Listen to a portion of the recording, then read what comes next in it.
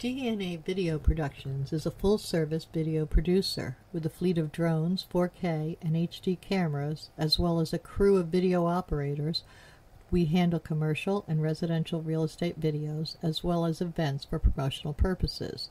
We create book trailers, both live-action and running stills, music videos, and website videos.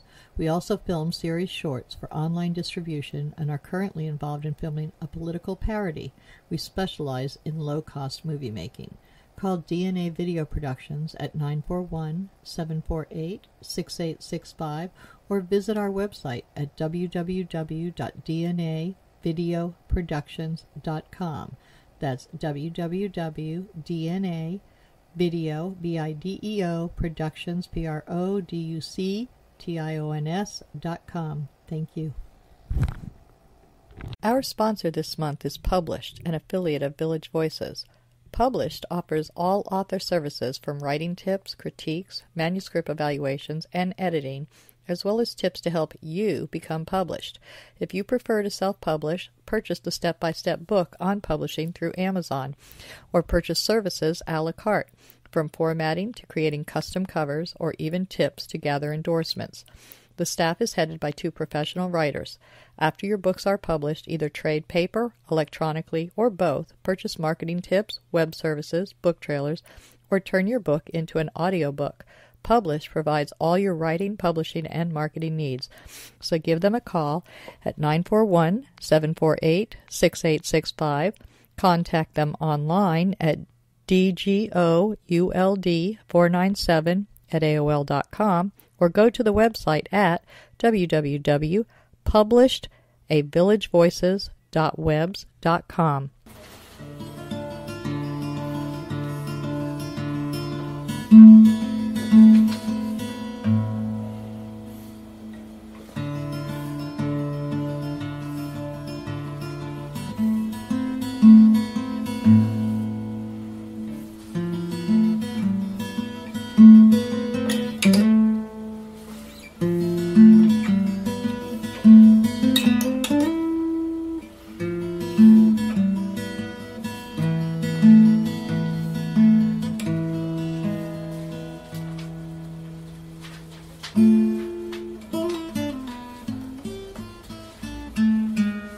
Good afternoon. Welcome to Culture Coast. The intro you just heard was by Al Musitano, and today we are talking to author Rick Bettencourt. He has outsold everybody in our writing group with his books. So we're going to get started and find out where it all began. Hi, Rick. Hi, Donna. Thank you for having me. All right. Now, when did you first start writing? When did you find a love for the words? God, probably when I was in grammar school. I remember my neighbor passed away at an untimely age of pancreatic cancer. And You mean very young? Well, to me, he was old. Right, you were a kid. I was a kid. But he was in his 40s. And it really affected me. He was a very integral part of our neighborhood. So to sort of get through that and understand what had happened, I wrote a little story about it and about his family that was left behind. He was a father? He was a father. He had several kids. Were his kids friends of yours? Yes. So that's they're still friends of mine, yeah. And so that's all the more reason for it. So it was sort of dealing with that how death. they acted with losing their father, too, and you realizing mortality. Yeah, exactly. And as you say that, and I a lot of the writing I do to this day, there's usually death involved. Some aspect of it. In Tim on Broadway, his mother passed away prior to the opening scene, and he's sort of dealing with the ramifications of that.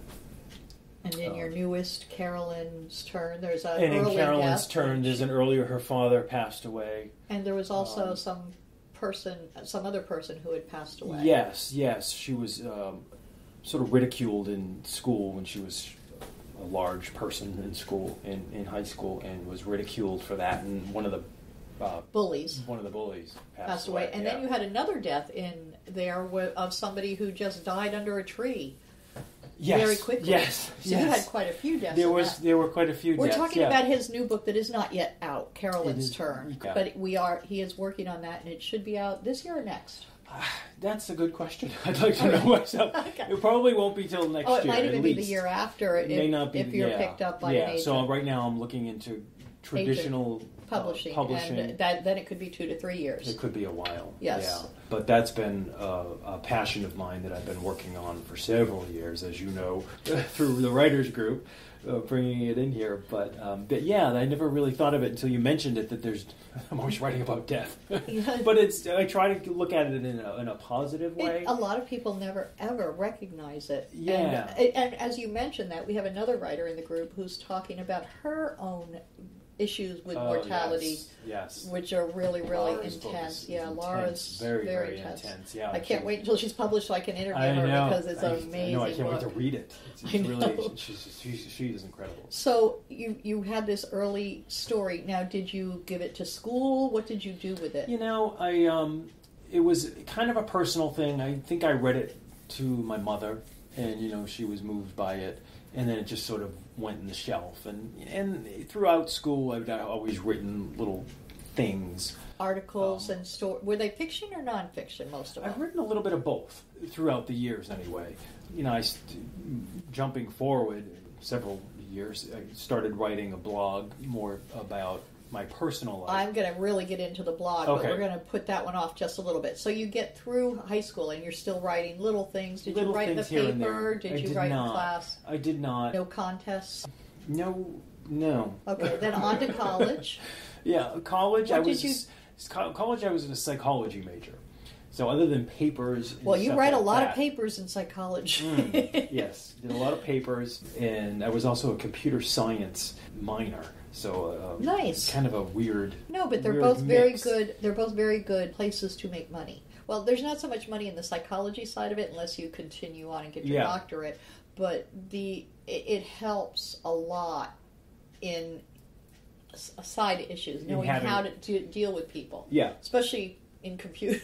Well, exactly. Yeah, and that's where I ended up having a career. Was using that little minor that I had. Ended up becoming my career was in IT for a number of years. Right, and it was a very lucrative career. Mm-hmm. So you did well, and you're still very young, and you have retired to an extent. To an extent, I mean, I came down here to Florida with the intent on focusing on writing.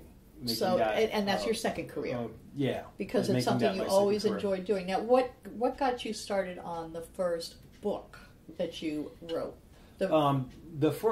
Coincidentally, the first book that I started writing is Carolyn's Turn, which I started, years ago.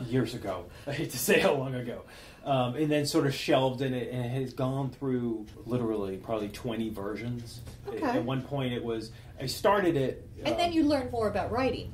The art of writing, the craft of writing. Yes, Carolyn's Turn started as an idea for a sitcom. Or not a sitcom, but like a HBO sort of series thing. And I actually wrote the screenplay for it. And almost a little bit of like Ally McBeal was. Yeah, something like that. Maybe like an hour. Drama and comedy mixed up together. Yeah, exactly. It does have that feel to it. Yeah. The screenplay, after getting it done, I did not like it at all and shelved that. So you wrote it as a screenplay. Yep, and then turned it into a novel. Now, how did you learn about screenplay writing? Did you take any courses? I took a couple courses, yeah. Okay, yeah. Where, up north or down here? In Cambridge, Massachusetts. Okay, yeah. So you took some courses because you were interested, but they were side things, not your main job, and you're continuing on doing your IT and taking a little course here and there. Yep, and working and then in your afternoon, evening time, doing a little bit of the studying and early morning. I would wake up 4 or 5 in the morning and write for a couple of hours, and then take the courses in the evening. And courses in the evening. And learning a lot online. That was when the internet started coming out. I know. And there was a lot of information. How you could things get. have changed in our capability Immensely. of learning. Mm-hmm. So even if you don't have a local writers group, there are some online groups. They're not as interactive, and you don't get the same feedback, but it's still a chance for those who haven't got local groups to get Yeah. involved with. And I was involved in a local group up in Massachusetts that was very helpful and more supportive. It was very small. Than the It was just online. like really 3-4 friends of us that had an interest in writing and would get together. And that's where Carolyn's Turn really started becoming a novel. Rather than a screenplay. Rather than you a switched screenplay. over directions. Yep. That's nice. Now, so what year did you hit Florida? I came to Florida in 2013. All right, so early retirement because you're very young still. You decided you were going to write. You came down with your husband. With my husband, yep. Okay, and what is he doing the same thing, or is No, he working? Chris is a nurse. He's so not they a can nurse. work. I'm sorry. He's going to school to be. That's the conversation we had the other night, so it's Okay. stuck in my head. He's a respiratory therapist. He's in the Okay. medical field, but he's And the medical field, considering- you can be anywhere, and more so in Yes. Florida than anywhere. I know Yes, we've got Florida's such an great. elderly Oh, yeah. So group. and he was, both of us up north were very career focused and just so consumed with work, and you know how it is, 60-hour work weeks, and you come home and you're cleaning the house for the dog so the dog can have And a you- nice house. And you worked in your field long enough in computer IT that you became, you have a retirement fund basically that you could afford to try your hand at writing. Yeah. So you took a leap, we but at did the take a same leap, time you've but got a bridge, something to fall back on. It took us a while to be able to create that. We actually had a place down here that we had owned before, so we decided, you know what, we could sell everything we have in Massachusetts and just go live in our little home in Without Florida. huge overhead. with little to no overhead, and Which gave you the opportunity gave us to the explore opportunity, yeah. your writing. But before we had left, I did publish and had gone into the Amazon world and was exploring that, and that was really What did you publish helpful. up I north? published a book of short stories called Not Shore Boys, which was a little spin Not on NOT? NOT, which was kind of a spin on the North Shore of Massachusetts, which is where I grew up. So the North Shore Boys. So it's stories about LGBT characters that are set in the North Shore of Massachusetts. I published that in... Now, was that an erotica, or was it just a regular story? No, A regular short stories. Okay. Short stories. I published that in 2013. Trying to recall if we had decided to move to Florida before that or not, but Before you came down here. It was just before I had come down, and I had queried a version of Carolyn's Turn before I brought it here out to several agents, and obviously didn't get picked up. But I did get some feedback that Positive type feedback. gave me enough incentive to say, well, maybe With if I more work. could focus on it, if I could have the time to Oh, focus, not work absolutely. 60 hours a week and then I had 2 the same hours. thing. I jumped off the bridge without a net, Yeah. and I just sat down and wrote my first novel. Yeah, and sometimes that's the best way to do it. you just got to do it. sometimes you have to do it if Yeah. you're really if it's in your soul. You have to write that book. Exactly. And that's what So- it is. It's about what's passionate inside you and writing that out. And Carolyn's Turn's been a passion of mine for a while. Which is why on that particular book you really would like to see it go traditional because of the reach. I just want to do it the right way, and Right. I don't know what the because right of way the is. reach. Yes. Yeah. And so I'm going to go back to Sure. your one that has sold so many copies, Tim on Broadway. Yep. Which is your big. It really is a big hit. How many sales do you have? 50,000 of them? Or Well, close? the 50,000 books, I sold about 50,000 books last year in 2015. Not all of that was Tim on Broadway. There's another book that I have out called Marketing Beef, which is actually the eroticas. actually, it's not erotic, it's romance. Okay. It's Okay, just it's romance for gay LGBT. romance, yeah. Okay. And that sold the most, actually, more than Tim on Broadway did. And that's the sequel that I'm working on now called Hot Dog. Another romance. Okay. Yeah, that's so, the Evan and Dylan so story. they bring in some money. But I use that as a sort of as a prompt for the story about this marketing executive who is trying to sell beef for a beef company in Massachusetts. All my books take place or have some sort of connection to Massachusetts. Well, do you think now that you're down here for a few years, you might start having a Florida connection in some of them? You know, I have, but I usually still have a connection because to you the have Massachusetts. a stronger, more years up there than you do down here. Yeah, but it's just sort of one of my things. I just like to write about. If I write about and the marketing, and you said you have a sequel called Hot Dog. Yeah. This so is the marketing beef, Dylan. and now he's going to go into the now the next one's Hot Dog. The next one's Hot Dog, which is more about his dog. His dog gets into the film industry and gets a double as a star golden retriever. That's so cute. So it's just sort of a comedy, a little romantic comedy, sort of light stuff. And you do like to do the romantic comedies. Yeah, you know, even though these are LGBT, they're not hardcore. You're not going to go to them to get all hot and bothered. You're going to go to them to, like women do to romances. Yeah, it's a light romance. It's and you know, coincidentally that group that I mentioned on Goodreads, and a lot of the it's called man on romance, or male on male romance. A lot of that is predominantly written these days by straight women and read predominantly by straight women. So it's really an interesting niche. So they probably write it the way that they think it would be if they were all women, so and only they make them men, and that makes it seem much more sensual and sweet rather than hardcore like men tend to write. Yeah, and some of them are really kind of. Well, in any romance books, I mean, you can get a little sappy. Very sappy. Women tend to get, in those romances, can be very sappy. Yeah, so I try to give it a little more of an edge.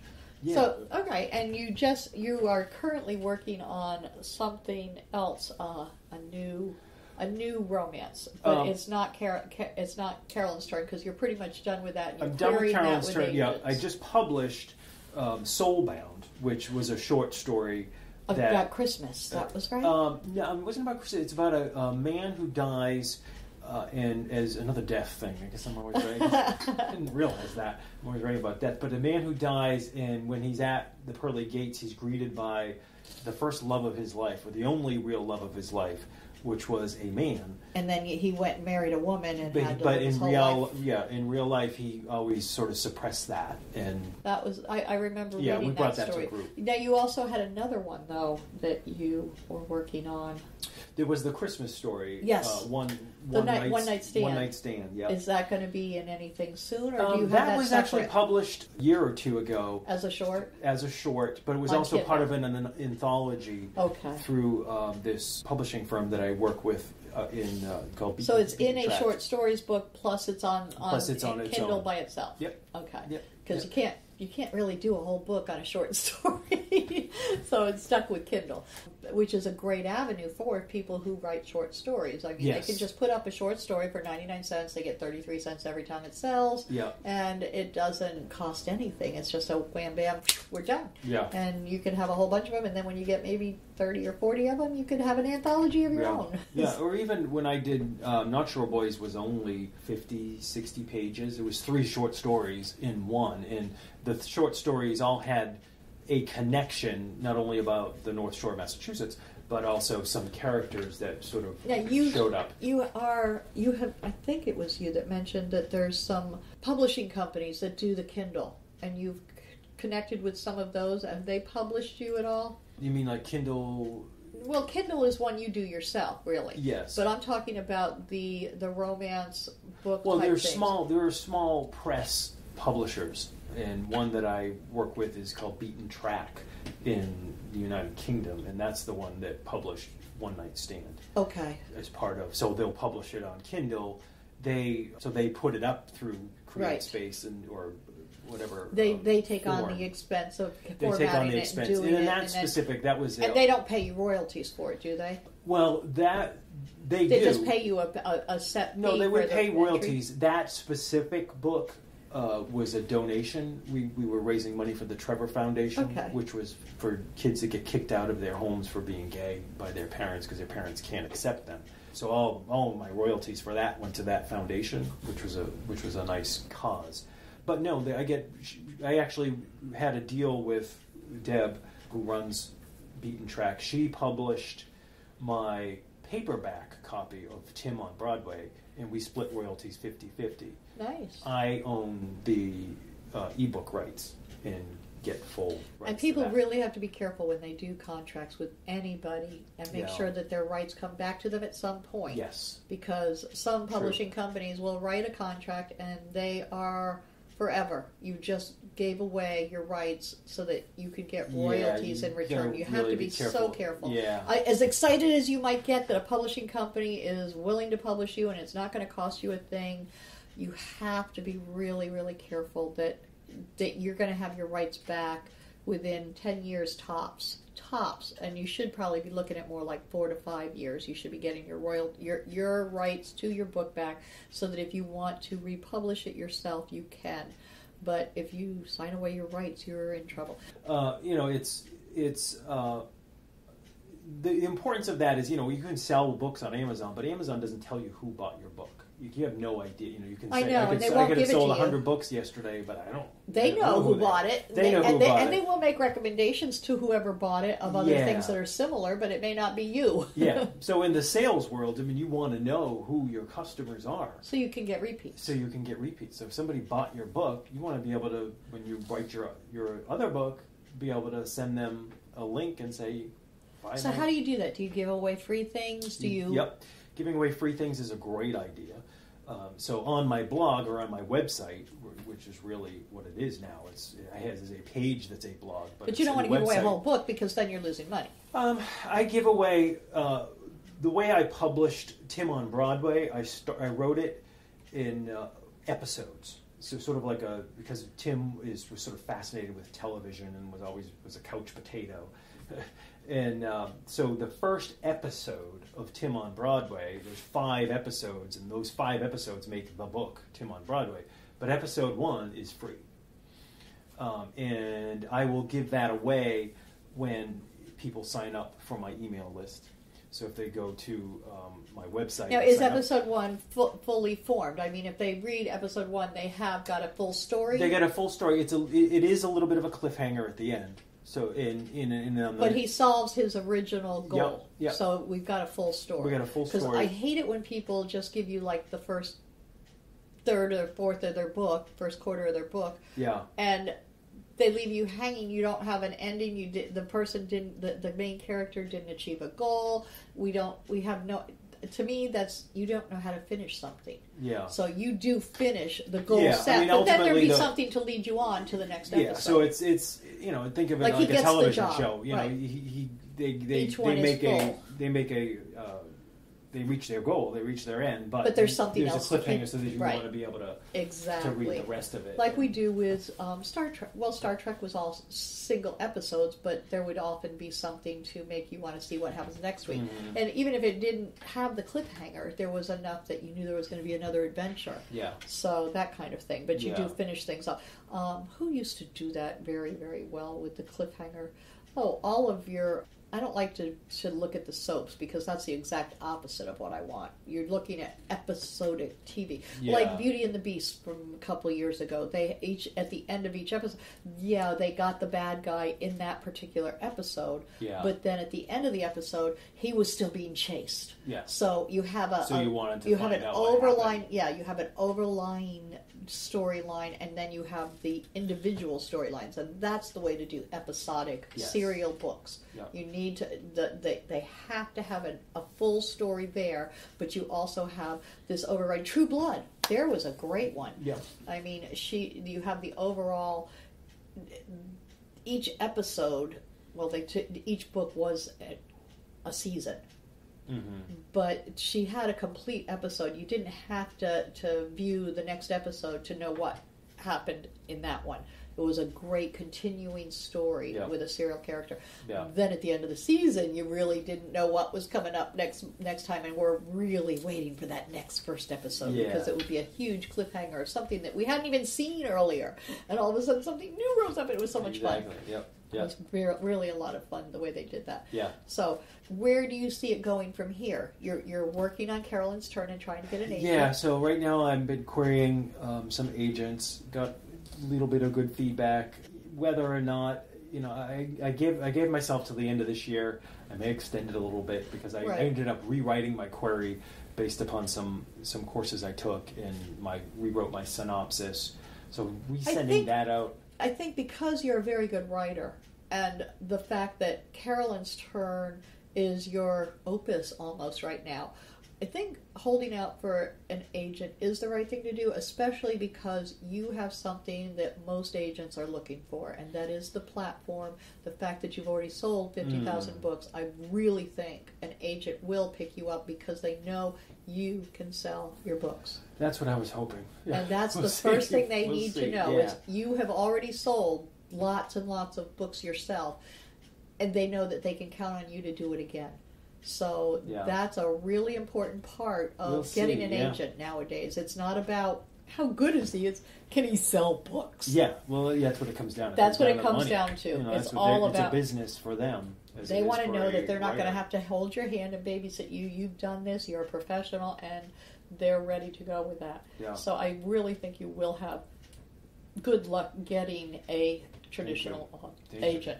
And that's, of course, the only way to get into the traditional publishing. Yeah. And once you're there, you can be there for a short time or stick with it and let them continue to do all the work. Exactly. But you get less money if they do the work. Whereas that's the thing.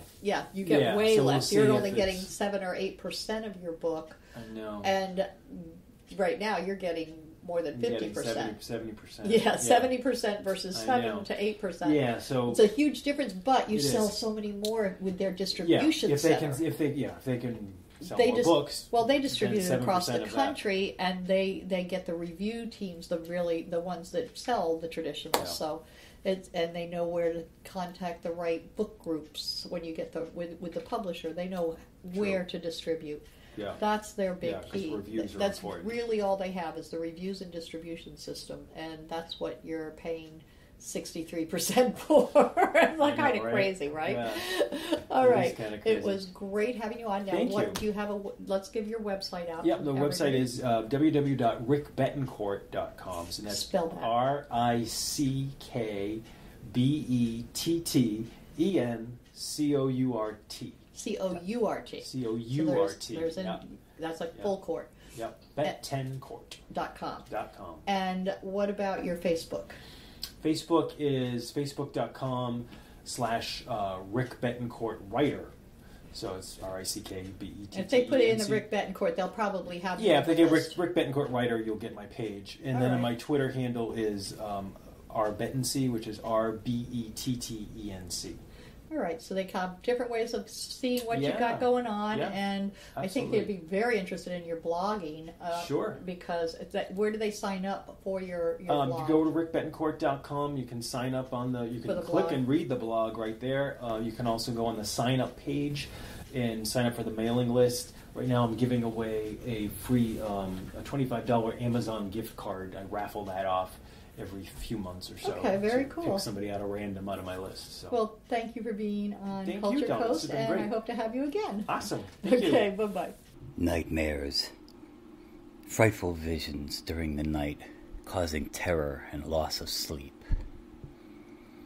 Daymares. Frightful visions during the day, causing fear and paranoia. Gothmares. Gothic visions that can happen anytime, causing horror and disgust. But sometimes they offer answers. Read Gothmares if you dare.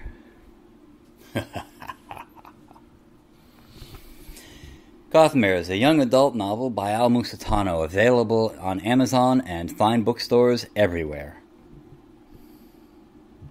Village of the Arts, the largest artist colony in the state of Florida, located on 42 acres, includes artists, homes, galleries, gardens, and restaurants featuring handcrafted gifts, fine art sculptures, painting, photography, enviro art, healing arts, books, mystics, and musical variety.